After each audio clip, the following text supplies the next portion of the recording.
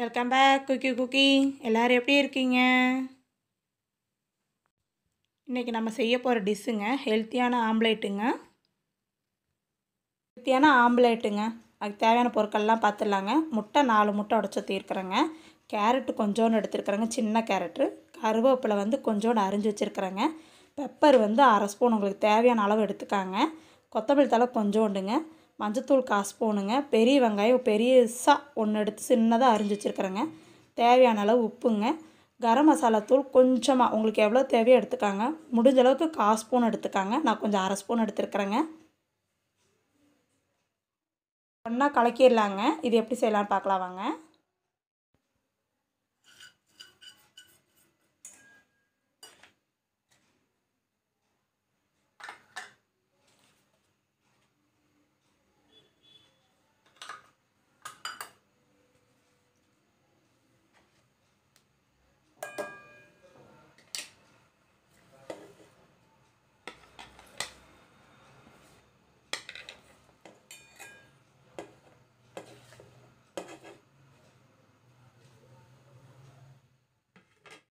இது பிளெண்டர் பண்ணிக்கலாங்க. இது ஒவ்வொருத்தவங்க வீட்டில் பிளெண்டர் மிஷின் இருக்காதுங்க. ஆனால் நம்ம சின்ன சின்ன வீட்டுக்குள்ளலாம் பார்த்திங்கன்னா இந்த மாதிரிலாம் இப்போ ஸ்டோர்லலாம் நிறையா விற்கிதுங்க. டிபார்ட்மெண்ட் ஸ்டோரில் சாதாரண ஒரு கடையில் கூட விற்கிதுங்க. இது கூட கம்மியான ரேட்டு தான். உங்கள் வீட்லேயும் நீங்கள் வாங்கி வச்சு இது யூஸ் பண்ணுங்கள். இது எப்படி பிளெண்ட் பண்ணலான்னு பார்க்கலாம் வாங்க. நல்ல இது கிண்ணத்தை நல்லா டைட்டாக பிடிச்சிக்காங்க. பிடிச்சிட்டு இது நல்லா ப்ரெஸ் பண்ணுங்க. இது நல்லா கலந்துரும். பிளெண்டர் தான் வேணும்னு இல்லைங்க, இதே கூட போதுங்க, அட்ஜஸ்ட் பண்ணிக்கலாங்க. ஈஸியாக வேலை முடியுங்க.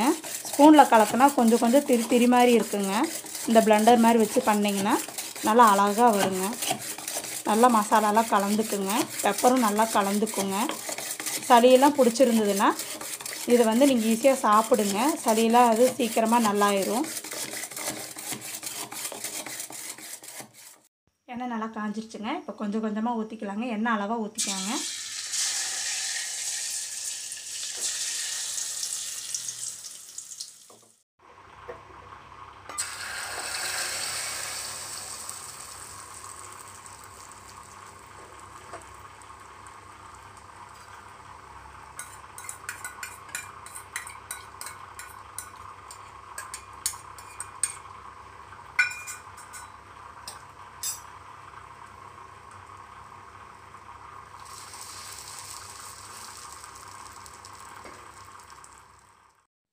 ஹெல்த்தியான ஆம்லேட் ரெடி ஆயிடுச்சுங்க.